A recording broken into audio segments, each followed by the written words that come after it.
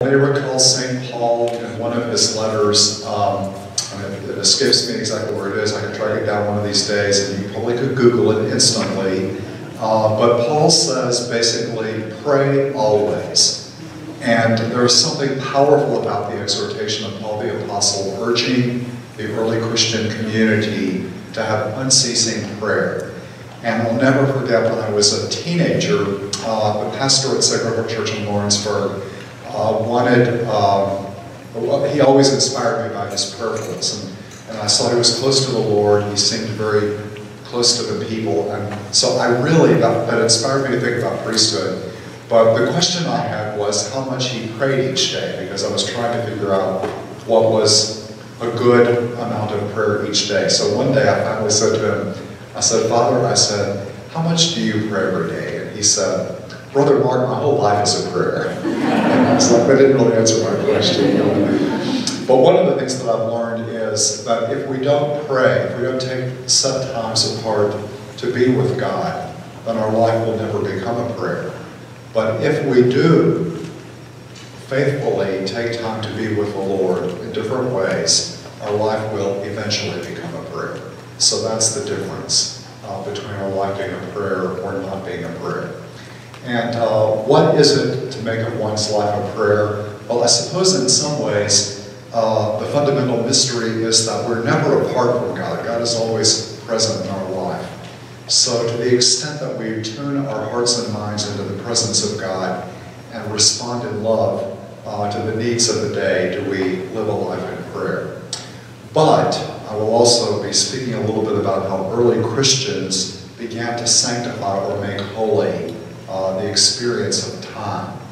And one of the best ways, by the way, to experience it, how many of you all have been for a retreat or an overnight or two in a monastic setting like St. Mindred or Gethsemane? Okay, great. So if you've been to any of those monasteries and you have joined those communities for their communal prayer throughout the day or night, you've gotten a taste of how early Christians began to mark the day with prayer. So if you go up to St. Mindred, I consider them the more moderate or reasonable in their prayer. I think their morning prayer starts at something like 5:30 or something in the morning. It seems sort of reasonable to me to do that. And then they have midday prayer, and they have evening prayer or vespers, and then they have night prayer about 7 or 8 o'clock. But the Trappists in Gethsemane, I mean, they are rigorous about it. They get up at 3 o'clock in the morning or something. So the first hour of prayer for them begins at what I would call the middle of the night. But let's look for a moment at how Christians sanctified prayer. There were what we would call hinge hours of prayer. So morning prayer and evening prayer were the two hinge or cardinal hours of the day.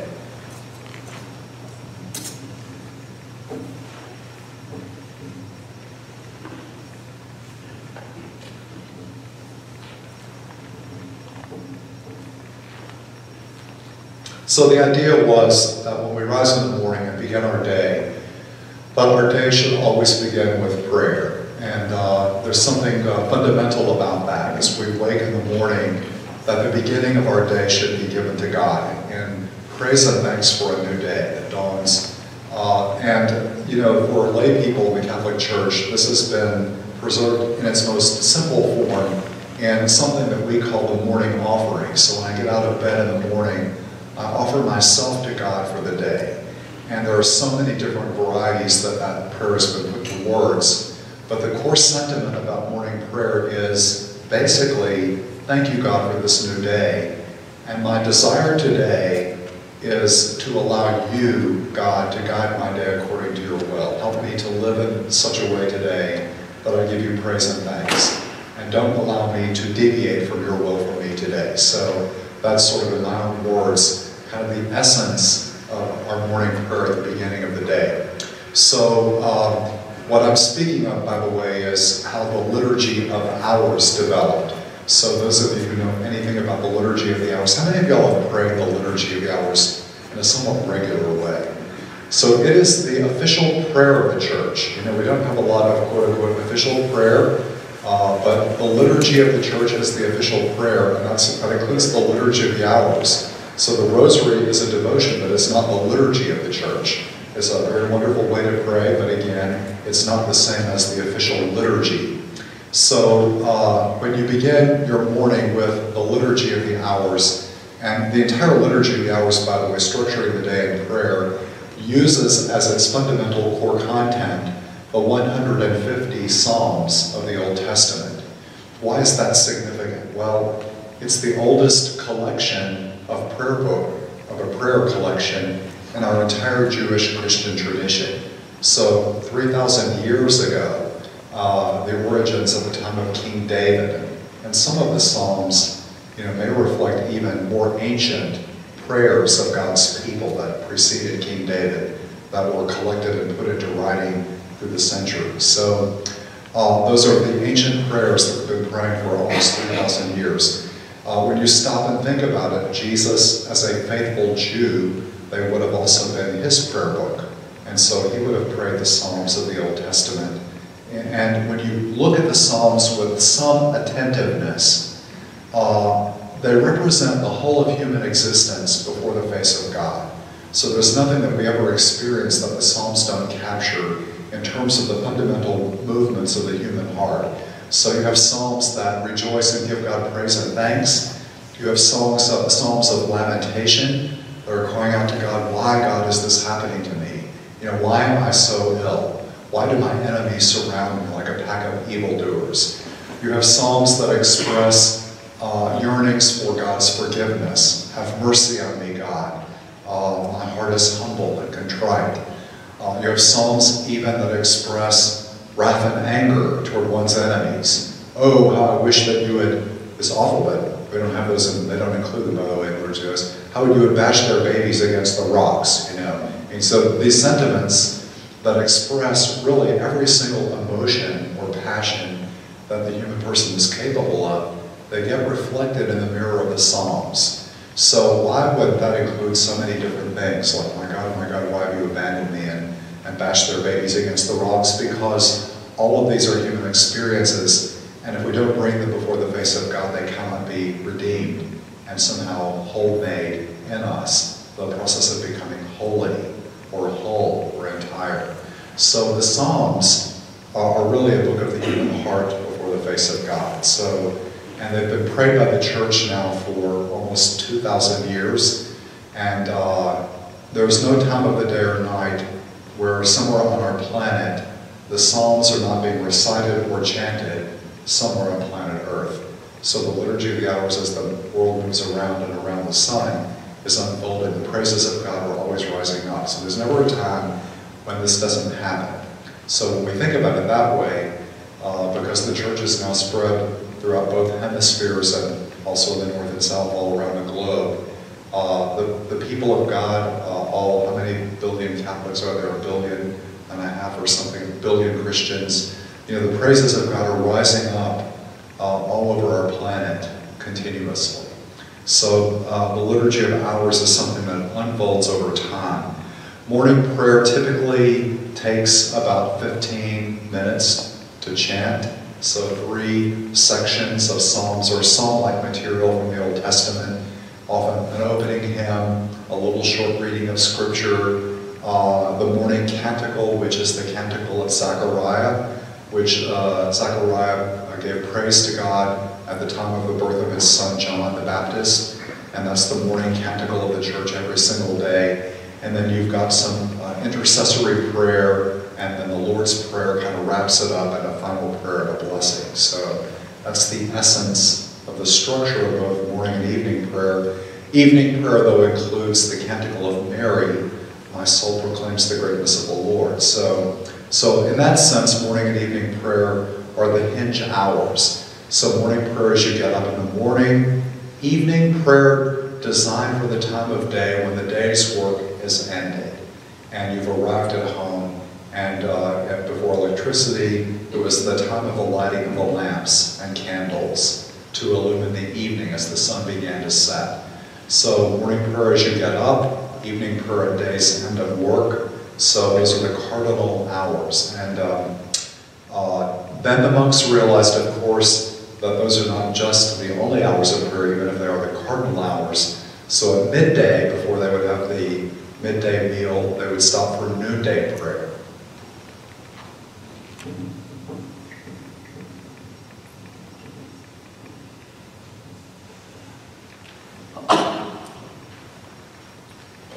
I put 2 small blocks between midday prayer and morning prayer and evening prayer because in mid-morning they would also take a brief break in the midst of their work to do mid-morning prayer, and then around 3 o'clock in the afternoon, mid-afternoon prayer. So St. Benedict, when he wrote his Rule of Life for Monks, the Rule of St. Benedict, and organized one of the early Western community of monks. And by the way, monks were not religious people, in the sense of they were not ordained people, they were not priests or bishops initially.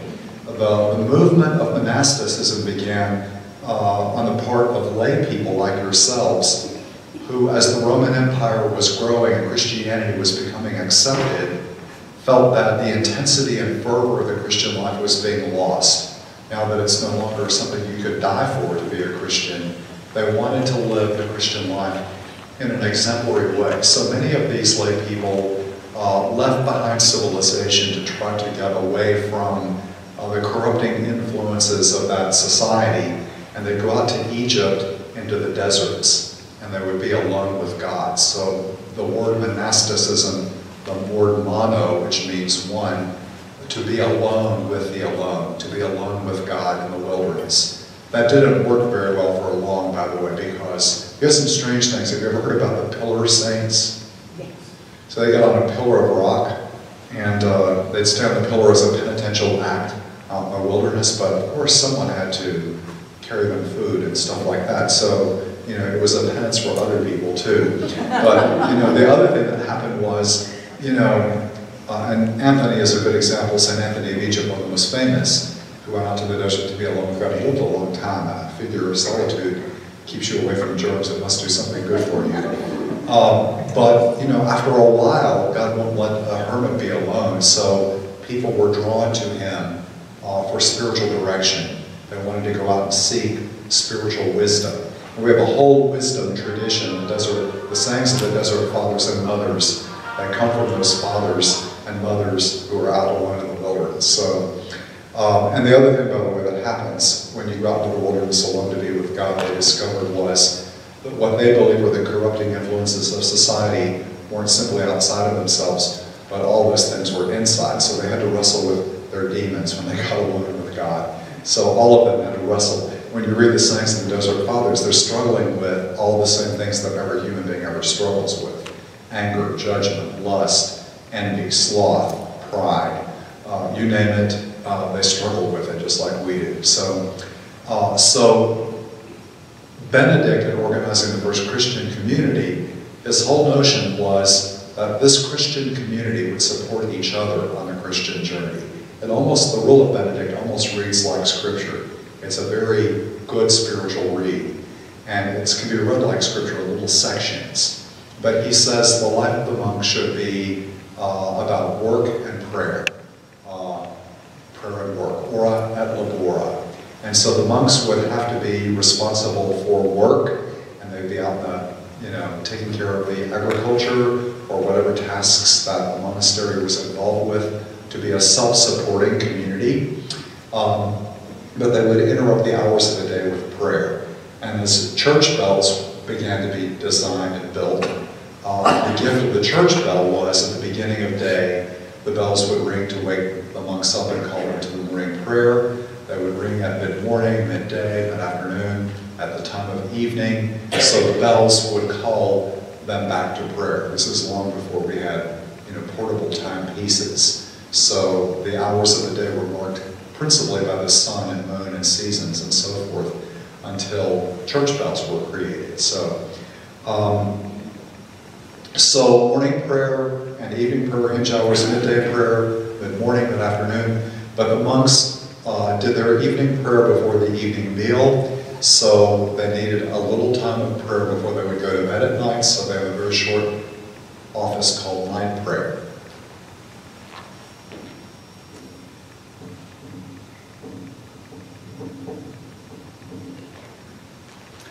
that was, by the way, also the point at which one would do at day's end what we call today an examination of conscience. So you look back over the day and you do it to recognize where God was active and at work in your life, and where you cooperated with that grace of God, and also where you veered off course. That's my language for it, where you got off track in the Christian life.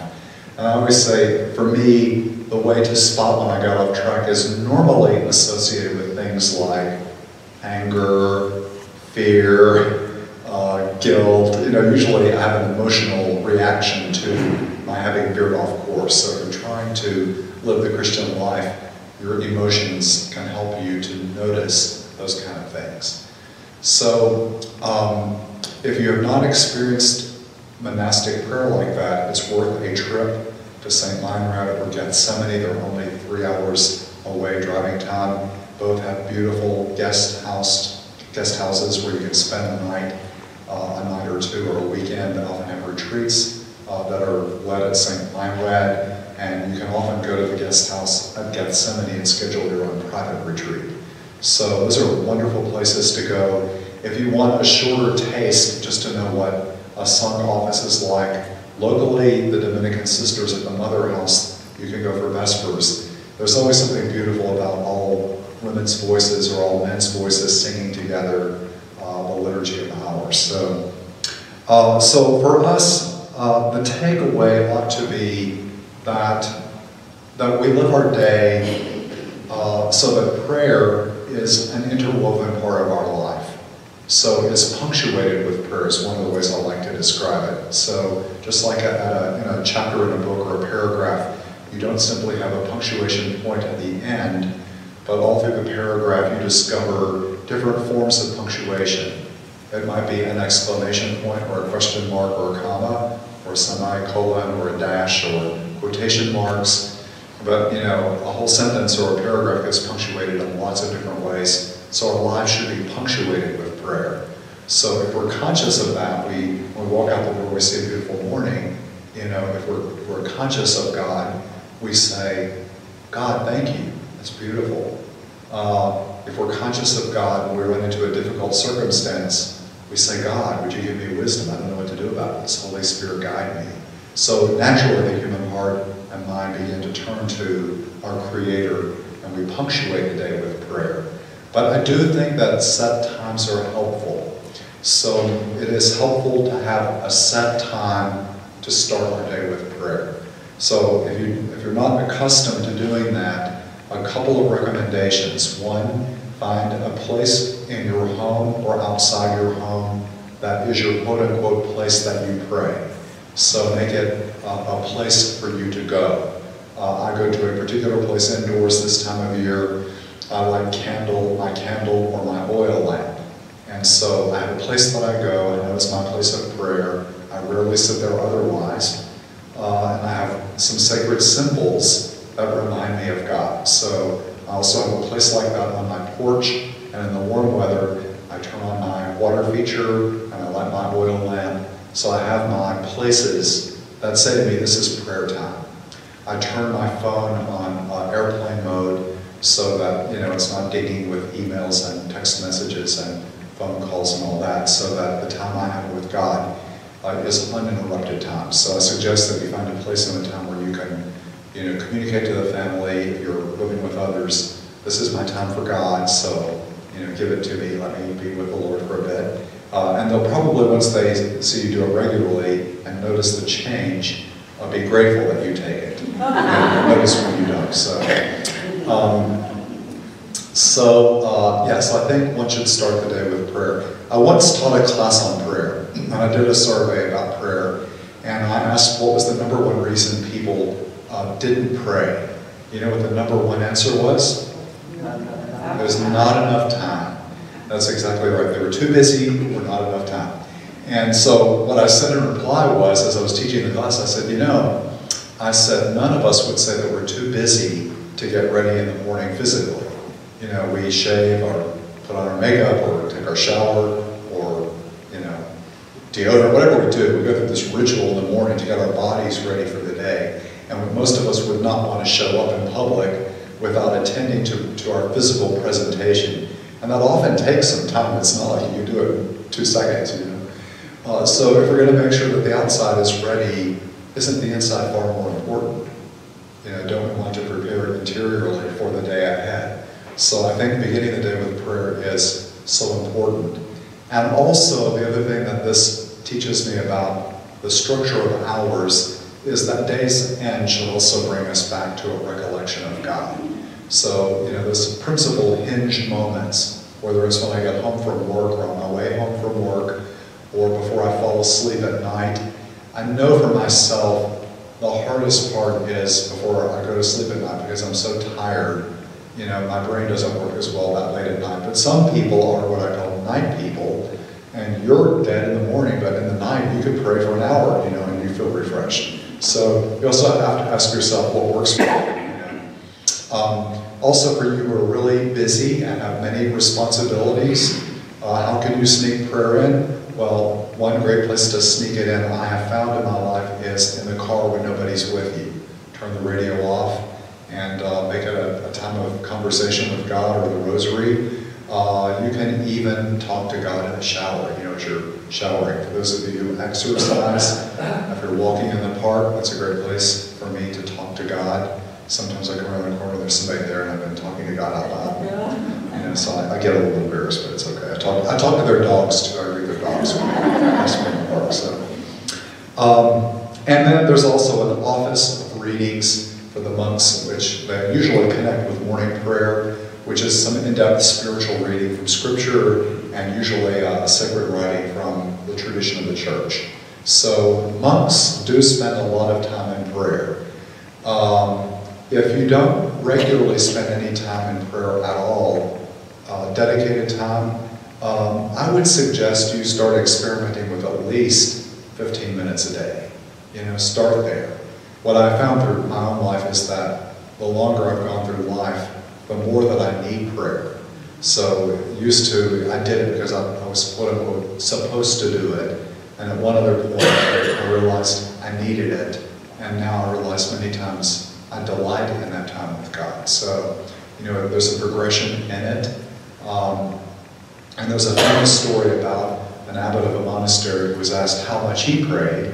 And he said, well, you know, normally I do dedicate an hour a day to the Lord in prayer. And he said, but you know, I am the abbot of the monastery, and there are times when, you know, the life gets intense and busy, and I have many responsibilities, and I'm overwhelmed by the demands of the community. And he said, in those times, I will take an hour and a half for prayer. So, you know, so the greater the demands, the greater the need for focusing on God in that moment. So we make the time of each day. So if we expand out from a day, the other great unit of time for us Christians that defines our life is the week. Sunday, the day of the Lord, is the hinged day of the week.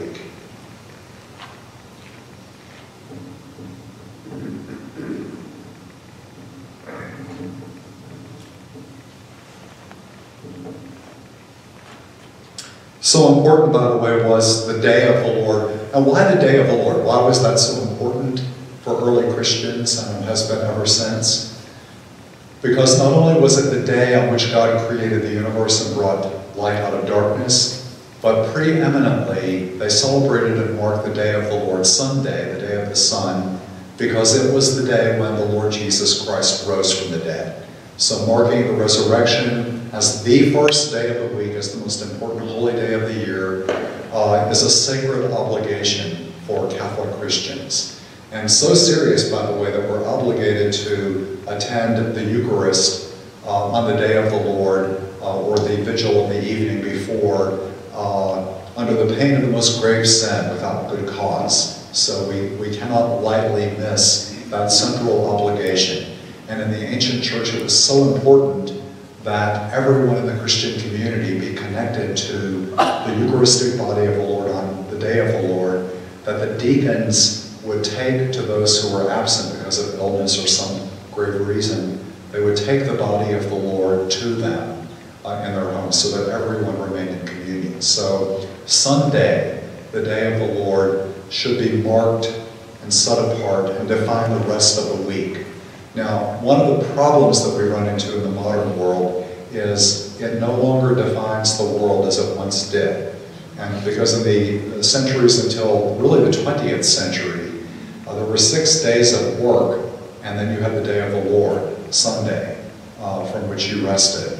And that obligation of rest was universal and serious in Western civilization, except for those who were not Christian, so our Jewish brothers and sisters, and so forth. So foundationally important was it that you have that day of rest, so that the Sabbath rest of the Old Testament was transferred to the day of the Lord, because God knew even at the beginning of human history that we were not created to be workaholics, that we were going to work 7 days a week. And so God had to set the example in Genesis by resting on the 7th day.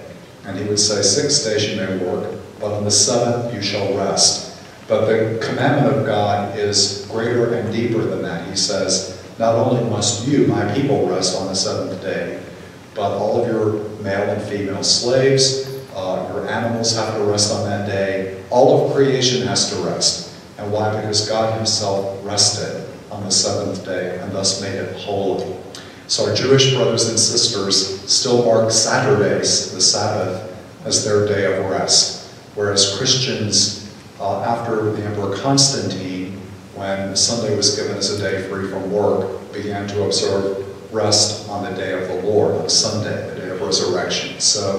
But the principle is essential. We need Sabbath rest. And we also need a day of the week that reminds us that we are creatures and God is the creator, and to have a right relationship with God. And in fact, I think it's so important that it structures the rest of the week. And I was, many, many years ago, back in the mid-90s, I think it was, I was on an airplane flying to Colorado for my annual retreat. And in the seat in front of me was one of those airplane magazines. And I pulled it out of the pocket. And the title was, A Jewish Family, Modern Jewish Family Rediscovers the Value of Sabbath Rest. And this modern Jewish family, well, what they had done was what I had begun to do with my so-called day off. They spent that day doing everything else they didn't do the rest of the week. Laundry, grocery shopping, paying bills, cleaning their car, gassing it up, sort of all the work that they didn't do at work, they did at home on their so-called Sabbath day of rest. And they said they were driving themselves crazy. So they made this decision to restore Sabbath rest as a family. You know what they did? They decided, because they're Jewish, so from Friday evening when the sun set until Saturday evening, they dedicated themselves for those 24 hours to doing nothing together as a family but things that were truly creative and life-giving, and reconnected them with God, with themselves, and with each other.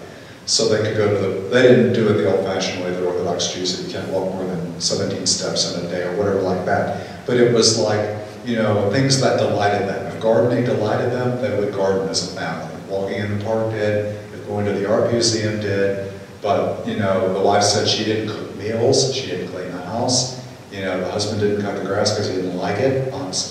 So they created a true Sabbath day of rest for those 24 hours. And they said it changed their life. And what they found was they could get all the other tasks that had to be done. Eventually they found out how they could get them done. So for those of you who are old enough to remember, and that's probably a number of you, when I was a child, Sunday was a different day of the week. Nothing was open in Lawrenceburg. Not a gas station or a drugstore was open in Lawrenceburg. If we needed milk for Sunday and we didn't have any in the house, you better get to the South End grocery by 9 o'clock Saturday night, or it was too late. And so with everything shut down, everybody went to church, and you couldn't work the rest of the day. So normally on Sundays, if we did anything, we might take a drive and visit relatives and just drop by and visit them unexpectedly. Can you imagine doing that today? We would say, what are you doing here? So, and then we would always end up, when I was a little child, at my grandparents' house, and Grandma always made the Sunday evening dinner.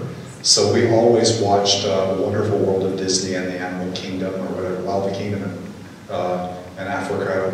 We watched those two shows, ate our Sunday dinner. And so Sunday was different than every other day of the week. So my encouragement to all of you is, if you have let such a discipline slide of having the day of the Lord be a special day that defines the week, I encourage you to try to rediscover that for yourself, so that the other days have a different dynamic to them. So that's what the way God created us, I think. All right, beyond the week, we come down to also the thing that I love. One of the things I love most about being Catholic is that we have what we call our liturgical year.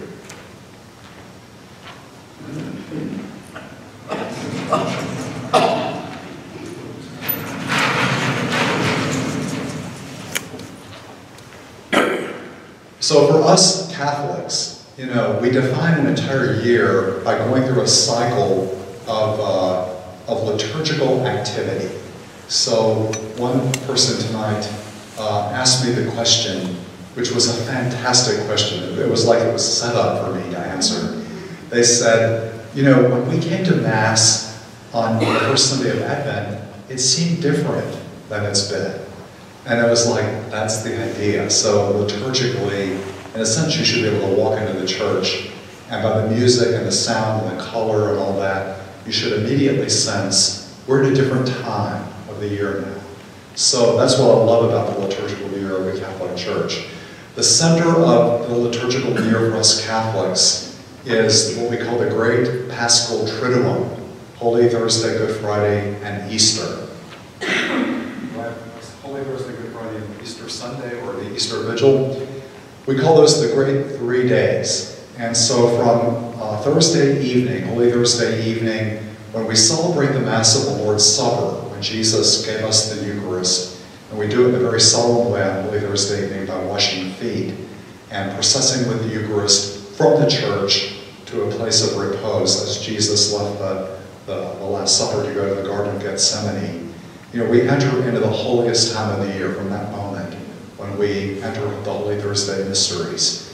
Good Friday, the day that follows it, is a day of fast and abstinence. We don't eat any meat that day as Catholics, and unless we reach a certain age in life or before a certain age, we fast, we eat less food.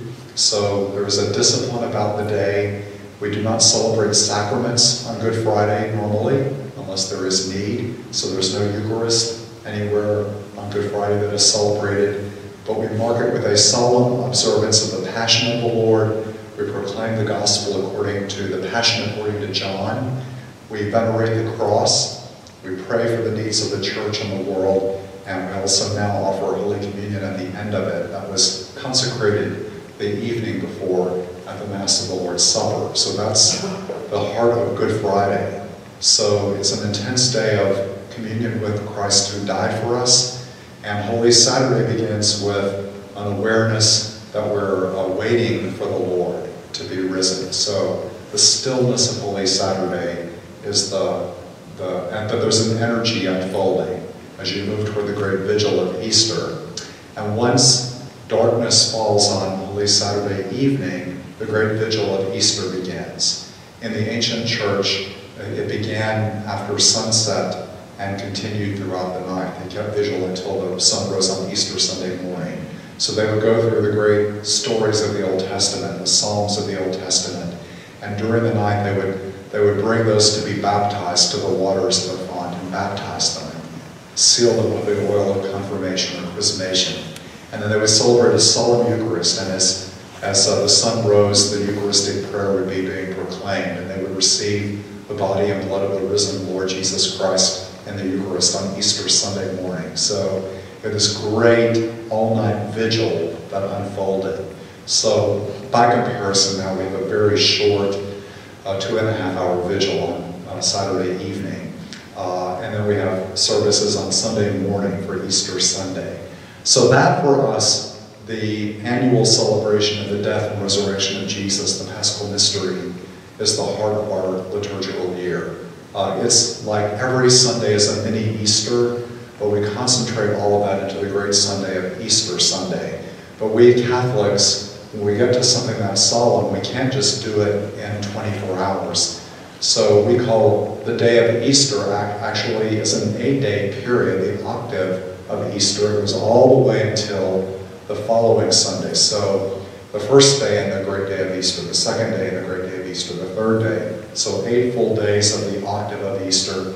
And then we said, well, we still can't stop celebrating after that. So it actually, from Easter Sunday until Pentecost Sunday, we actually have 50 full days of the great season of Easter.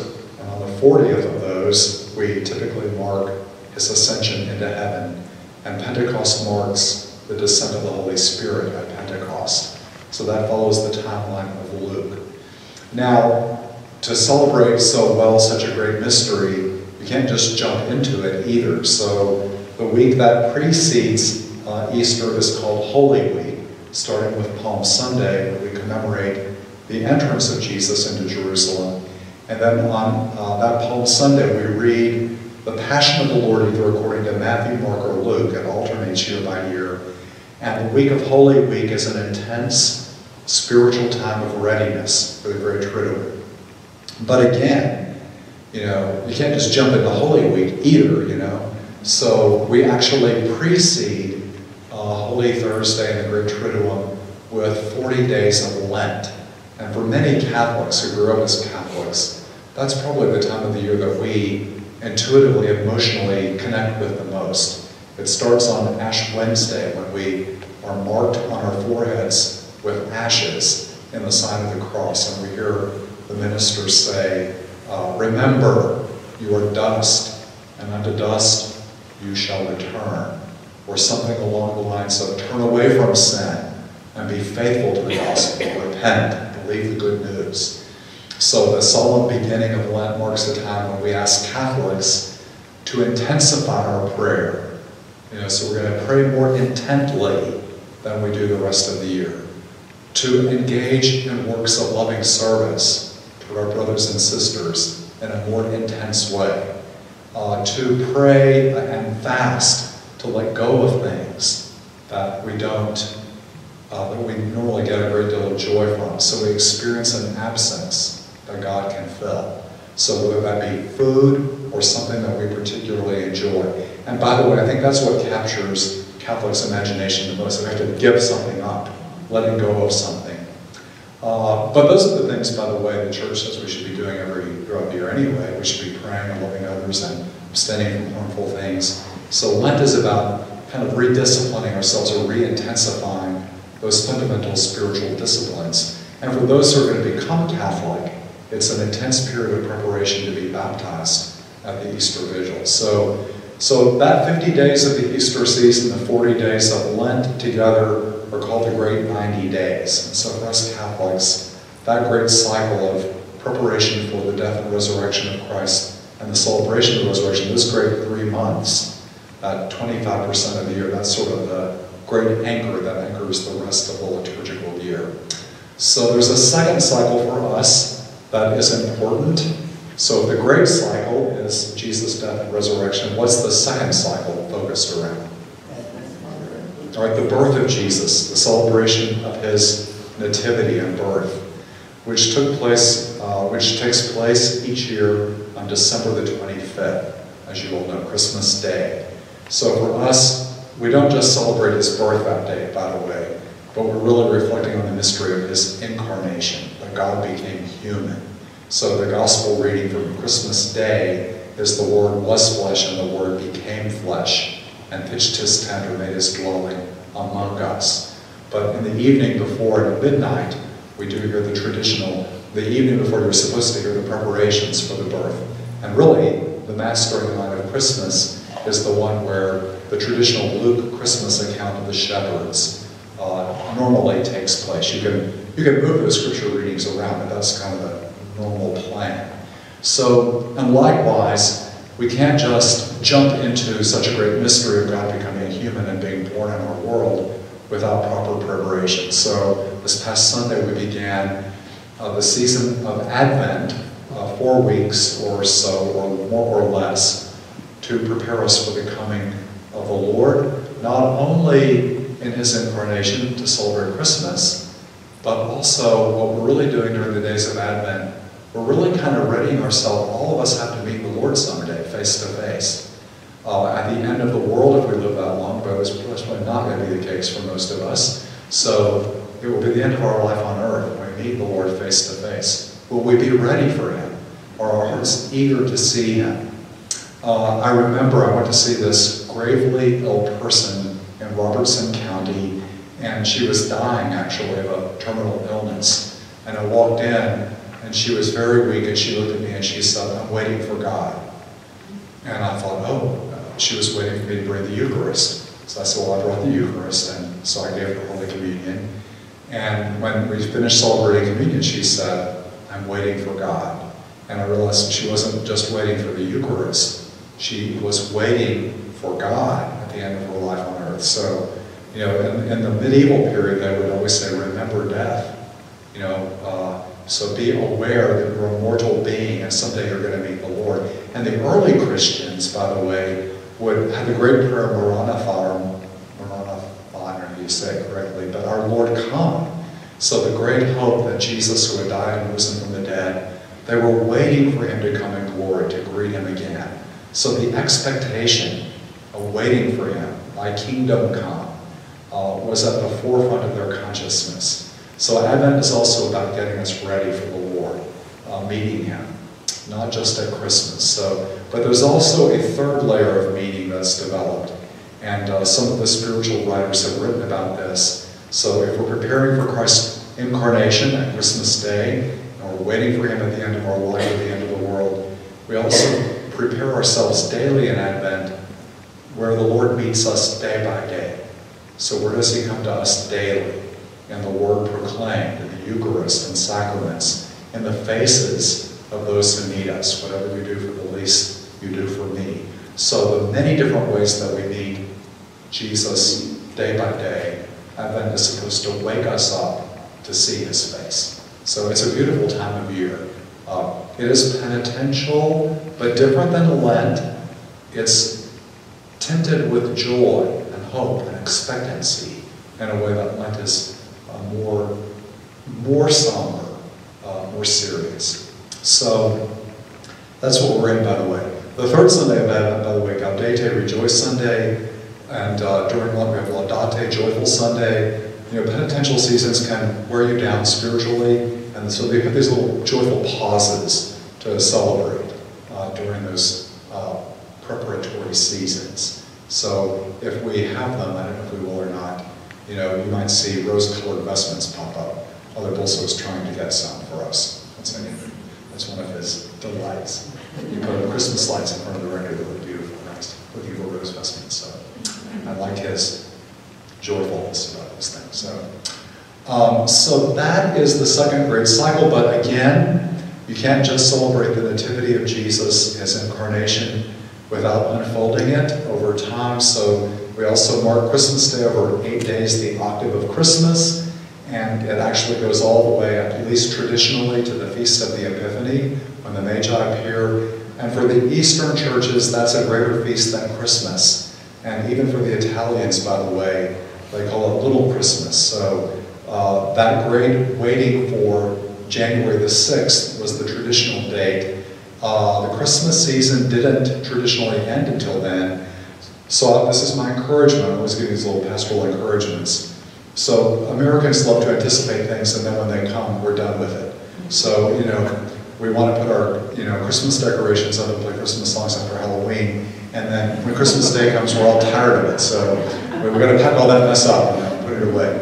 So my encouragement is, you know, don't rush ahead to decorate too early. Have some Advent time before you decorate. It's too late for that now, I know for some of you, but then keep your decorations up, keep playing the Christmas hymns until at least the Epiphany. So the formal ending, by the way, to the Christmas season now is actually the Feast of the Baptism of the Lord, which is either the day after Epiphany or a week later, depending upon how the year unfolds. So, and tucked into that season is the Feast of Mary, Mother of God, and the Feast of the Holy Family, Jesus, Mary, and Joseph, all tucked into the Christmas season. So it also is a splendid time of year. By the way, was Jesus born on December 25th? No, probably not. We have no clue when he was born. But the Romans had a feast called the Invincible Sun God, and they worried in the ancient world that when the days got shorter and shorter, you know, there was this primal human fear that eventually the darkness was going to swallow up the light.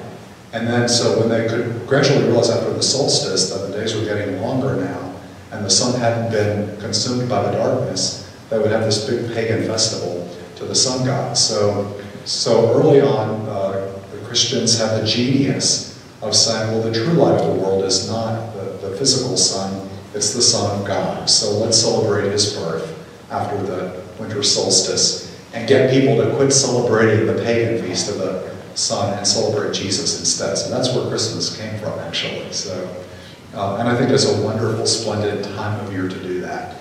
Now, here's my only caveat. Our liturgical year was designed for all of us who live in the Northern Hemisphere. So the people who have to live down in Australia and New Zealand, you know, it's not quite so pleasant for them, because when we're marking spring and new life and resurrection, they're going into fall. It's getting cold and dark.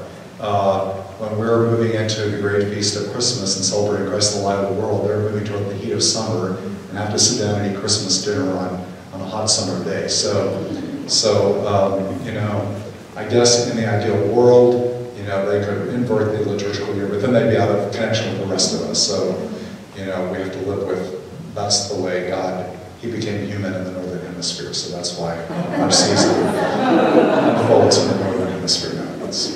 That's where Christianity was born and developed, so our liturgical life flows out of our experience. So you can also see it is intimately connected with the natural cycle of the world. And so why do we keep doing this every single year? Because I always say, God is always working on us, so we're never finished. And so we have to keep pondering these mysteries. It's like circling the beauty of Christ year by year. And the more we circle it, the deeper. It's like a spiral. We're going deeper into the mystery of who God is, who Christ is for us. And I use a comparison. The first time I saw Mount Rainier in Washington State, I almost wrecked my car because I was driving across the George Washington Bridge and it had been cloudy and I hadn't seen it. All of a sudden the clouds opened up and I had a sudden awareness of something giant outside my window, and I glanced over this huge mountain. So, have you seen it? It's giant. So it's so big it occupied the whole window. It's like 60 miles away from Seattle. I almost wrecked the car. I thought, what is that? This giant mountain right here, looming over the city. So, but I went to Mount Rainier. I drove up to as high as the road will go. I hiked around it. I eventually drove my car all the way around the mountain that summer. And yet, as often as I saw it, it was like, it still remained a mystery to me. I could never exhaust its beauty. And so when I think about the liturgical year and circling around the mystery of Christ, it's kind of like we keep circling a mystery that we never finish with, we never exhaust it. So every year as I'm praying with and celebrating the birth of Jesus and his nativity, as always, there's something new that happens. It's new and refreshing every year. So that's what should happen as we deepen our life of faith. All right, so that's how we make a year holy. So we do have sometimes great Jubilee years that are more extended, but I won't go into a lot of that tonight. Any questions about any of these things? Try to throw in some practical things, too, along the way.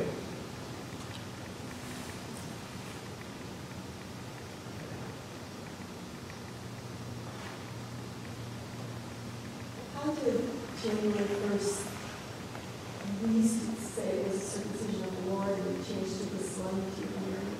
How did that happen? So on the 8th day, they do take Jesus to have him circumcised in the temple. And that was the feast before they revised the liturgical calendar. And I'm not sure what went into the process of changing that, focusing more on the solemnity of Mary as Mother of God. That is a really good question.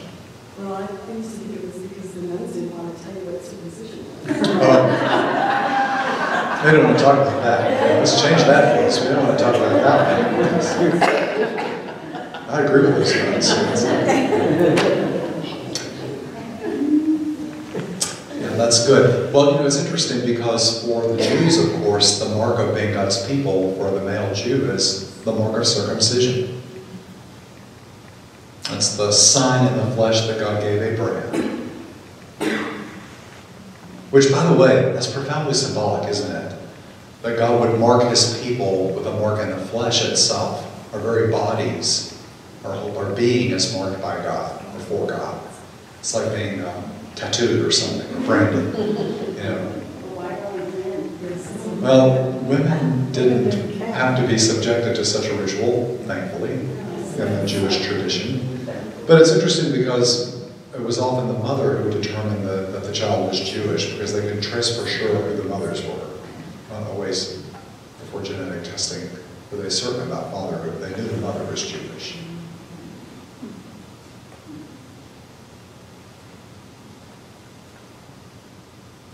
The first covenant is with Noah, by the way. And what's the sign of that covenant? Not circumcision, but the rainbow in the sky. Yeah, the rainbow is the sign. It's we call that the covenant of God with all humanity. So never again will God flood humanity.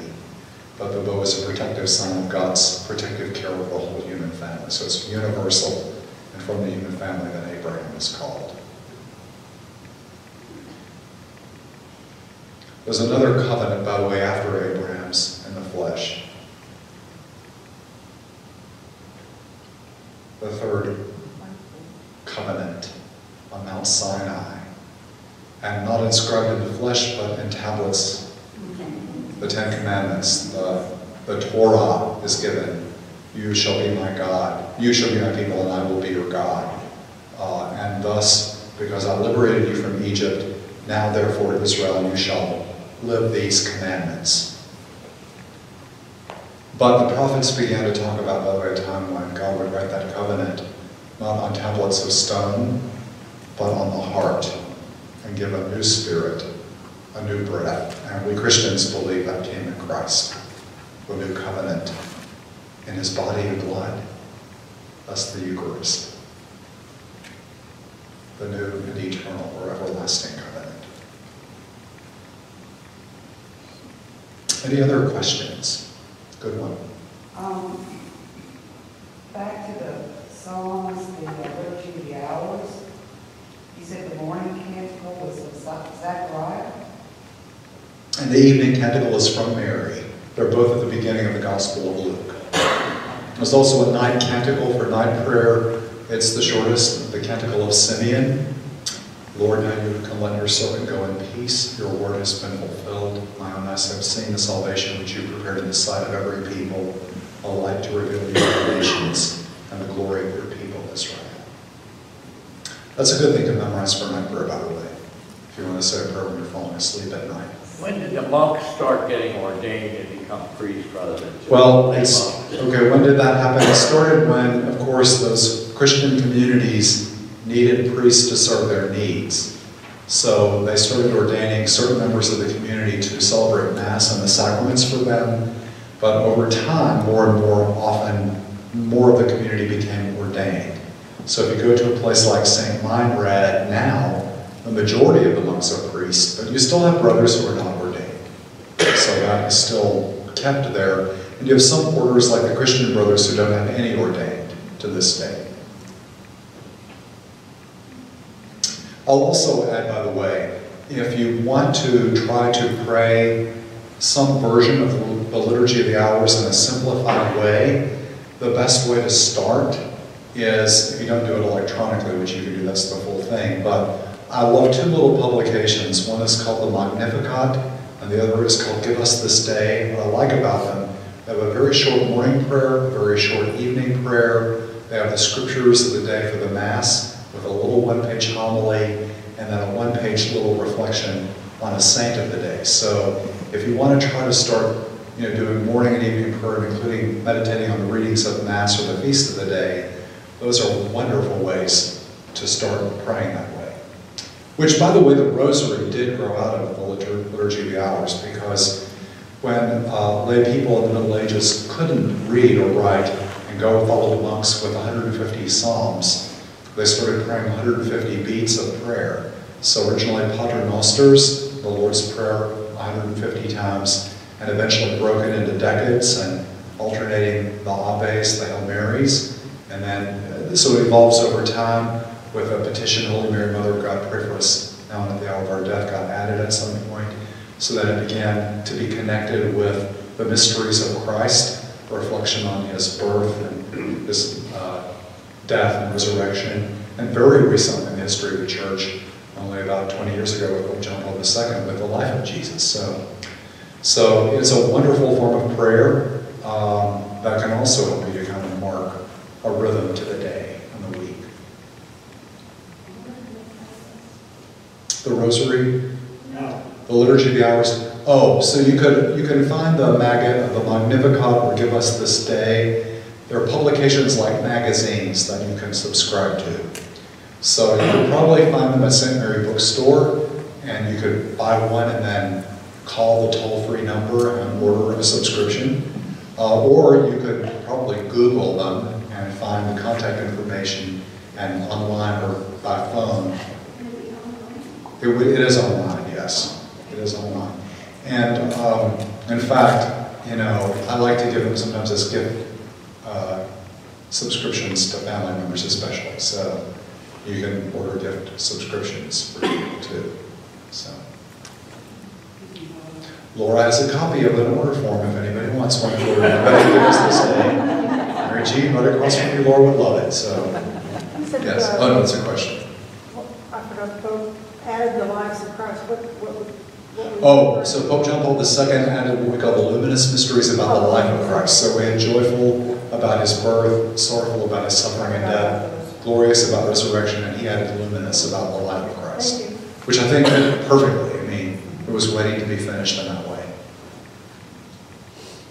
When I was growing up in school, the noon time, we specifically said that. Yes, that's a traditional noonday prayer for Catholics.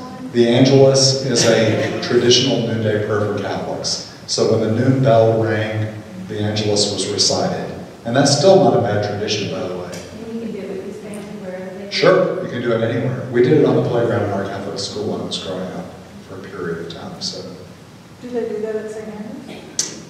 do they do that at St. Henry? Does anybody have children here? Do they do that on noonday? I'm not sure they do or don't. Because there's rotating schedule. That's a good question. They I do don't it know. in Cecilia. I'm not often in the school at noon, so I'm not sure. All right, we have gone past 8. One more question, yes. Well, the biggest question I gave to Adam, not to eat of the tree of life or covenant that Adam was, that you were. Oh, not to eat from the tree of life. That they don't use the word covenant to describe that first command. By the way, that wasn't the first command in the book of Genesis. You know what the first commandment of God to humanity was? Go, be fertile, fruitful, multiply, fill the earth, and subdue it. The first commandment that God gives humanity. Humanity has fulfilled that one. What, 6 billion of us on planet Earth? Yeah. That's one commandment we have followed somewhat. Yeah. So, all right. Thank you all for coming tonight. We'll start with the brand new year, January the 9th, the Holy Spirit. I hope you all enjoy a great Christmas celebration. So let's close with the Glory Be. Glory be to the Father, and to the Son, and to the Holy Spirit, as it was in the beginning, is now,